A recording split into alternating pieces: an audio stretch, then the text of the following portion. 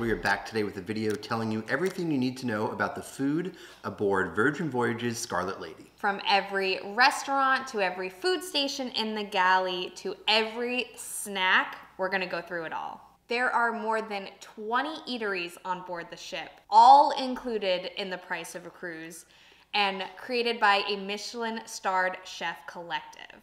So before we get into the video, I just wanted to mention that I am a travel agent, and if you are interested in sailing with Virgin Voyages Scarlet Lady or any of their upcoming ships, I'd be more than happy to help you with that. My contact information is down below, and it is completely free to work with me. So if you have any questions, be sure to reach out.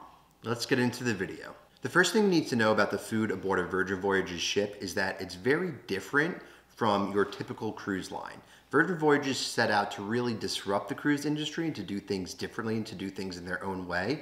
So what you're going to find on board one of their ships is that there's no main dining room, there's no specialty dining, but there are 6 main restaurants that are kind of like the focus of your dining experience on board.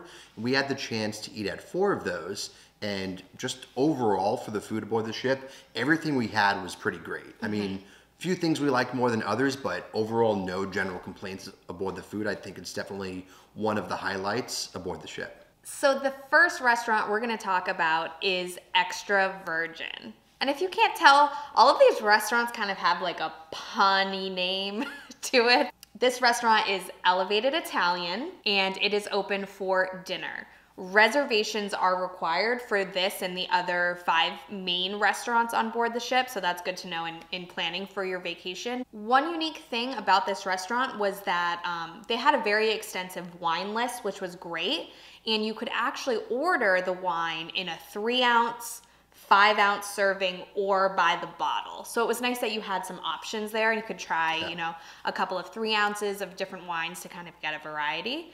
But for our meal, you know, we started with bread service. We had 3 appetizers, the meatballs, the beef carpaccio, and then we had a charcuterie board. For our main dish, we had the bucatini carbonara. We knew we wanted to try one of their 6 fresh pasta dishes. And lastly, we had the affogato bar, which was created tableside, and you got to select your gelato and your toppings. Of course, they had espresso on top. And the last thing you need to know about this restaurant, and all of the restaurants for that matter, is that, as Andy mentioned, the restaurants are included in the cost of the cruise. But at each of the restaurants, they had something that you could pay an upcharge for. So at Extra Virgin, you could pay $15 and have fresh truffles added to any of your dishes. We never paid for any of the extras, thought the food was great without, you know, needing those upcharges, but just so that you know that it is an option. The second main restaurant on board Scarlet Lady is Pink Agave, which is their Mexican restaurant. It is open for dinner, and then you can get drinks at their mezcal bar. Really well designed restaurant, big space actually. We ate there the first night of our cruise, so if you want to see the meal in detail, you can go check out our day 1 Virgin Voyages vlog from our trip. But I love the food there. Everything was great. So a quick overview of what we got at Pink Agave. To start, we both got margaritas because obviously that should be your drink of choice in a Mexican restaurant. Yep. And then we got a bunch of appetizers. It was actually kind of weird. Like they only put like 6 chips in each order of guacamole. Can I just say that before the trip, Andy, we had seen pictures coming out of the restaurant because they had had a few weeks of sailings. Andy was so concerned because he's a big chips and guac person. He saw pictures. He's like, "Where's the chips? Am I going to be able to ask for extra?" He was so concerned. Like, about the you need to have the good chips to dip ratio, right? Like, let me know in the comments. Like, but what did you think? Because it actually, I didn't run out of chips. I didn't either, but I think because it was also in the context of all the other food that we were having at the time, that any of the guac that was left over was just like aside for some of the other dishes. We also got the esquites, which is it's grilled street corn with a spicy aioli.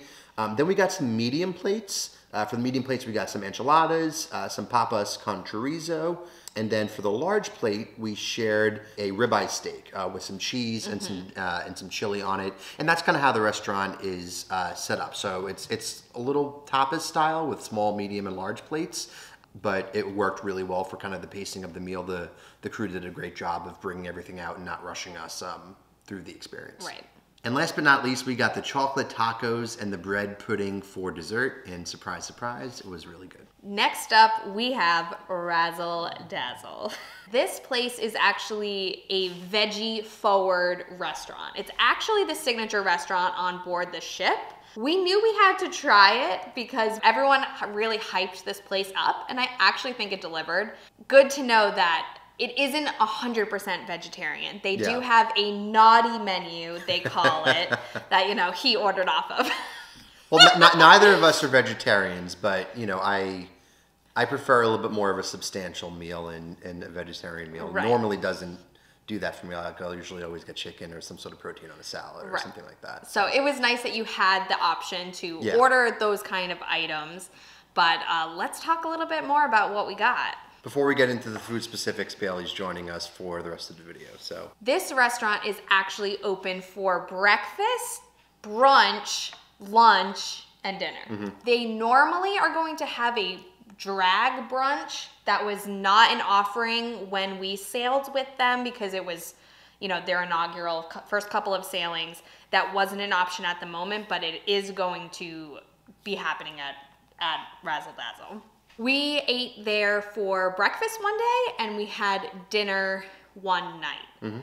For breakfast, I loved how like Instagrammable everything was in this place. well, everything on board the ship. Well, yes, but the food, especially at the breakfast, I remember. So they had like beautiful avocado toast. They had fairy toast, which had like those rainbow sprinkles. They had an assortment of bakery items that you could start with. He got an Impossible breakfast sandwich for breakfast. I got the Razzle Dazzle breakfast, which was kind of a little bit of everything. At breakfast, we did order one thing off the naughty menu, and that was the smoked bacon. That was really good. It was good, yeah. That was good. And you can pay $25 at brunch to make it a bottomless brunch. We did not do that, but good to plan ahead and know that that is an option. Dinner at Razzle Dazzle, I actually went with one of their veggie meals, which was heirloom squash ravioli. Andy got something off the naughty menu. He got the fried chicken. We tried mimolette cheese tots. We got fries. But the real standout was the desserts, and we got 3 of them. We figured didn't get any appetizers, so we can go all out on the desserts. So we got the milk and cookies. It came with 3 different types of cookies, and it came with cereal milk. So we got one that tasted like Cinnamon Toast Crunch. We did the Razzle cake, which was a chocolate mousse and toffee crunch cake. And then we got the rainbow churros, which came with a strawberry caramel sauce and ube ice cream. I had never had ube anything before. So it was nice to try that, but like the desserts just like blew us away. They were so beautiful and so delicious. The next main restaurant on board Scarlet Lady is the Wake. It is all the way in the back of the ship, and it's aptly named because when you sit there, you can see the wake of the ship. Probably one of the more elegant venues on board. It's a 2-story venue. You enter on the 2nd floor and you go down this big spiral staircase with a grand piano at the bottom to actually the deck where you dine on. We had brunch and dinner there. For brunch, we were actually in port in Nassau, so we didn't get the views, but we had dinner on our last night while the ship was at sea, and we got the great views of the wake. So for brunch, we both started off with some coffee and some fresh orange juice and some water. Got to stay hydrated in a variety of ways. We also got some pastries. And then for the main meals, we got steak and eggs, brioche French toast, avocado Benedict, and then the Wake Benedict. So just a couple varieties of eggs Benedict. And good to know you can also, same thing at Razzle Dazzle, upgrade, pay the $25 to make it a bottomless brunch if you want mimosas or wine or a selection of beers. So for dinner, it is a more formal steakhouse, so the menu definitely reflects that. To start, we both had the wedge salad, and then for our main entree, we got the filet mignon, and then some assorted sides came with that. So we got some asparagus, french fries, trice-baked potatoes, caramelized onions, and then for dessert, we actually weren't going to get dessert because we were stuffed, but our server was great, and she recommended the coconut panna cotta with fresh berries. So that was I'm so glad she talked us into that, because that ended up being one of my favorite desserts that we had. Yeah, it was a nice way to kind of cap off the meal. So like some of the other restaurants on board for dinner, the Wake has some upcharges that you could add onto your meal. The first upcharge is an aged tomahawk steak for $65, and then you could get 2 different platters from the Raw Bar. A small platter for $40, and then the Grand Plateau, they call it, for $70. So that's going to include lobster, crawfish, shrimp, clams, mussels, all the seafood that you would look to get. So the next restaurant is actually one that we did not get to try, but it is called the Test Kitchen. It is what they describe as an experimental onboard eatery. It is open for dinner, and they offer a laboratory-like setting that does a 6-course menu. You could do the regular one, or you could do a vegetarian version. And so what's kind of unique about this restaurant is that the courses are presented as like a one ingredient, if that makes sense. So for example, the regular menu is kind of like course 1 mushroom, course 2 egg, scallops, venison, blue cheese, chocolate. Yeah. Like, so it's very... It's experimental, like we said. Yeah. So to give you an idea, like I saw videos online, like we didn't eat there, but I saw videos online that the mushroom, it's like a pate in the shape of a mushroom. So like that's kind of what we're talking about. So this is like an experience for foodies. Yeah. We did have an opportunity to go inside the restaurant for a mixology class on our last day at sea. So it was nice to go and experience the space. And the last main restaurant on this list aboard Scarlet Lady is Gun Bay, which is the Korean barbecue restaurant. I've never had Korean barbecue. I don't know how, but it's kind of on the list. I did once. List to try. And we just wanted to prioritize some of the other restaurants on the ship, so we didn't get to do it, unfortunately. But we walked through the space. It's right adjacent to the galley on one of the top decks of the ship. And it's your typical Korean barbecue setup. So you have the different tables around the restaurant with the actual grill in the middle. So it's kind of like that family style cuisine. Everything that you would expect from a Korean barbecue restaurant, they had. So you could get your selection of meats, and then you add your veggies to it. And then that's kind of how you build your dish. And I also heard that they play like drinking games, because this is a restaurant where you could be seated with other parties because, you know, the tables surround the grill. I heard it's a very fun atmosphere, so I really wish we could have checked it out. So some of the favorites that we've heard from the restaurant are crispy chicken, the short ribs, and they also have a black sesame soft serve ice cream. So that's just a variety of things you could get at Gun Bay. And for $45, you could upgrade to the Wagyu beef when you're at this restaurant. And just to reiterate, for those 6 restaurants, dining reservations are required. When we sailed, it was you could book your dinner reservations 15 days prior to your sailing. And then once you are on board, you could then book those restaurants for breakfast, brunch, and lunch. So you could only book dinner in advance, so just keep that in mind. The next dining option on board Scarlet Lady is the Galley. The Galley is Virgin Voyages' version of a buffet that you would normally find on a cruise ship. But like we said, they are doing things differently, so it's more of a food hall style. And so it includes 10 different venues with different types of cuisines that you would look to get. So you go into the space, you find a table, you sit down, you scan a QR code to get access to the menus, and it's actually like table service style. So somebody will come over and take your order and then bring you your food. So it's a little like hybrid between food hall buffet and sit down restaurant. So it's actually kind of nice that you get waited on in that space. And you could order things from multiple stations. We've done that. I'm like, I want the salad from over here. Bring me a fries from this place, and you know, this. And there were a couple that were self-serve, so you can get up and get your own beverages, and you can get up and get your own dessert. You know, it's some self-serve and some waiter service. Right. Between the 2 of us and our 5-day cruise, we tried every single station. Here's a quick look at the 10 eateries in the Galley. The first station is Diner and Dash, which is a 24-hour American diner serving breakfast all day. Next is the Burger Bar, serving classic cheeseburgers, Impossible Burgers, and fries. Let's Taco Bout It, serving tacos and burritos. Hot Off the Press, serving sandwiches and paninis. Noodle Around, serving ramen. The Daily Mix, featuring soups and salads. Bento Baby, featuring sushi. Well Bread, featuring fresh bread, pastries, and flatbreads. The Sweet Side, for all of your dessert needs. Quickies, for grab-and-go selections. And Popstar, with frozen popsicles. Also in the Galley, you had a variety of hot and cold beverage stations. You had Tap That Hot for hot coffees and teas. Tap That Cold for soda, juices, and water. Tap That Hard for beer and wine. Of course you have to pay for that, but you could do so with the ship's band.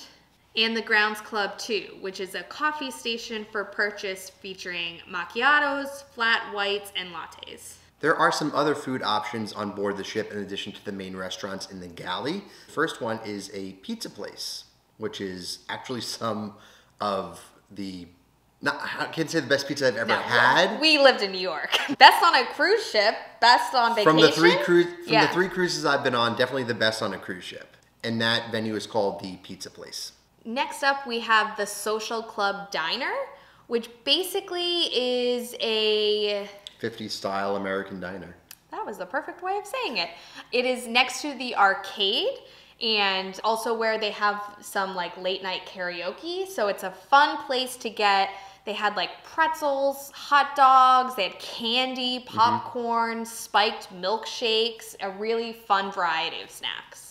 Next up, we have Lick Me Till Ice Cream, which is a scoop shop. And it is very unusual for an ice cream parlor to be free in a cruise fare. Yeah. Usually that's something you would pay extra for, totally complimentary here. And it was definitely on the whimsical side. The flavors from a choice of red velvet, vanilla, or salted blue corn cones. And they had unique ice cream flavors like brown butter, malted strawberry milkshake, and key lime pie. And that was typically open from like 11:30 a.m. to 10 p.m. And then you had the Dock House and the Dock.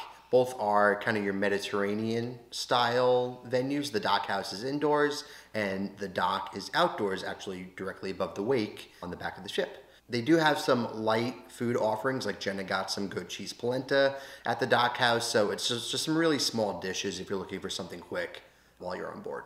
Next, you have the Sun Club Cafe. It is an outdoor venue serving Hawaiian poke bowls, which was really unique, and this was typically open from noon to 5 p.m., so a great spot to get some lunch while you're out at sea. A place that we frequented a lot on board the ship was the Grounds Club. It's the main coffee bar on board, so they have some light pastries and snacks there, but you could also get your espresso beverages. They had some really good cold brew at this spot. So that is your go-to venue for any coffee while you're on board.